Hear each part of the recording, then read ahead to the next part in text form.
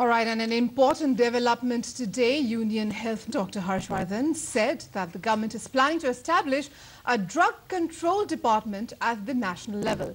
He said this after inaugurating Arogya Expo 2014 at Pragati Maidan in the national capital.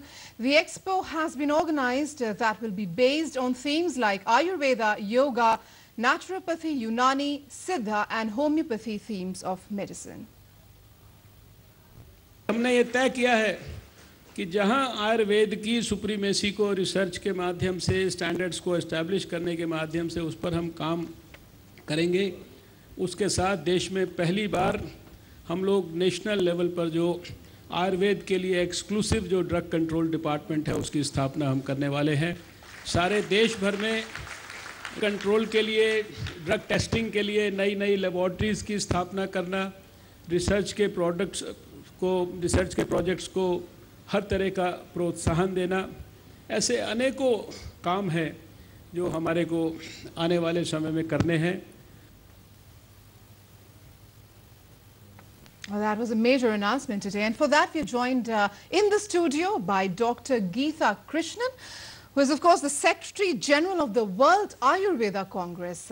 Welcome to the show, sir. Thank you. First of all, sir, I would like to ask you this question. What does this mean, drug control department at the national level? I mean, we do have drug control systems in place. We have it for allopathy, I believe. So what does this exactly mean? Could you explain? Yes, the drug control department in India is being organized under a structure which is being headed by allopathic doctors or allopathic practitioners or pharmaceutical scientists. It's a very good structure, but the unfortunate thing is that Ayurveda and systems like Ayurveda look at drugs in a very different manner, and then try to analyze that in a very totally different manner, because for Ayurveda there is Vata, Pitta and Kapha, and we need to identify how that works in terms of you look guna, at the patient in a different manner. So that is not being transferred in the kind of regulatory approaches which they take towards approving Ayurvedic drugs or new drugs, or seeing whether it is required in a particular situation, current situation, whether it is safe, etc. There are a lot of things. We don't say that when you say that you require a separate drug controller department, we are not saying that it should keep away from the safety norms, or it should keep away from the regulatory norms, the quality norms, etc. But we are saying is that understanding that drug is very different from the modern medical way.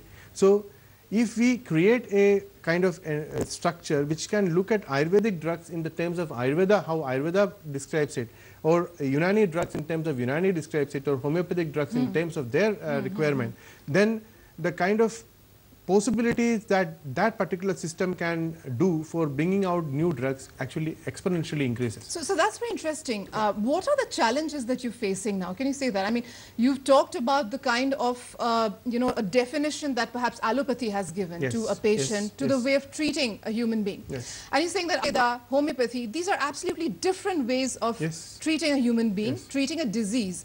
Now, you've said that there could be some problems, some challenges in trying to, of course, identify those and maybe perhaps give a recognition. You're talking about a recognition. So can you talk about illustrate some problems that perhaps Ayurvedic practitioners face or homeopathic practitioners face?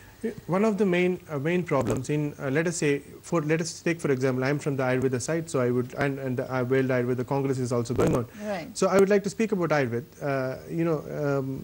One of the main things that happens with Ayurvedic drugs is they are supposed to be poisonous because they contain heavy metals. That is one of the things which people say.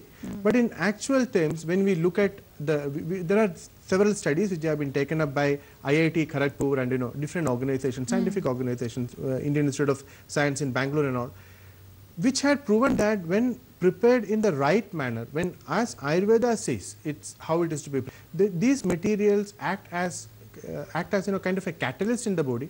They do not stay back in the body, they do not get deposited in the liver or in the kidney and do not damage them, and they are moving out. This is something which has been proven through animal studies and several kinds of studies which are accepted by the modern medicine.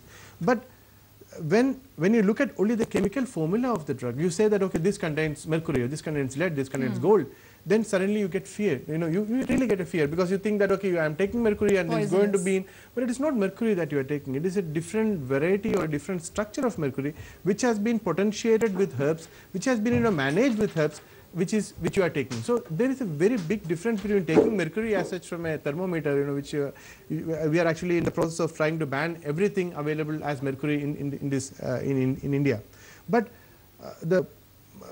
we, you know, like we cannot explain this to an allopathic person who doesn't understand how the Ayurvedic procedures work. Sorry to interrupt you there. How is a drug control system, as Mr. Harshvardhan today announced, how is that control system now going to help you and people like you who are trying to proliferate Ayurveda solve this problem of? You know, what Harshvardhan ji has explained, I have not studied in detail, so I do not know it. I had heard this, you know, his speech today, but I think this is how it will help.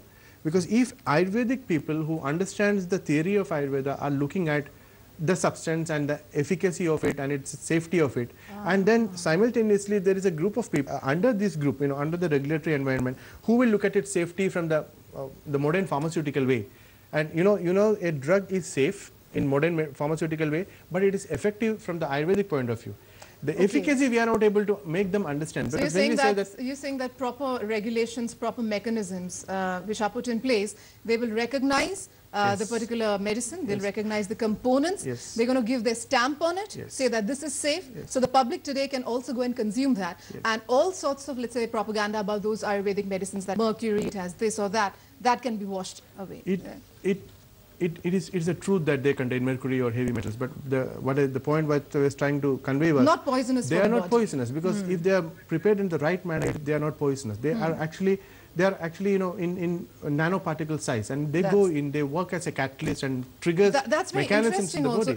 And also, you know, Dr. Geeta, our Prime Minister has also stressed so much on reviving this ancient Ayurveda, you know, the whole system, homeopathy, Ayurveda, so much attached to the culture of India, isn't it? In fact, the kind of support we had got within the past 4 months after this government came in, it was tremendous. You know, like today, the minister, you know, like proclaimed about the National Ayush Mission. Ayush is also there, right? Absolutely, and it's there part of the government. Huge support, and you know, the way in which the functional aspects of the government will try to implement Ayurveda or similar systems of medicine in the society will increase, because I think what he announced today was a 5-fold increase in the plan, you know, expenditure. That is from 1,000 crores last year it was. Now he has increased it to 5,000 crores. That is a huge support, and that shows the commitment of the government towards, you know, supporting this, and we are very happy about that. All right, and Dr. Geeta Krishnan there, thank you so much for coming to the studio, sharing us your views, and let's hope that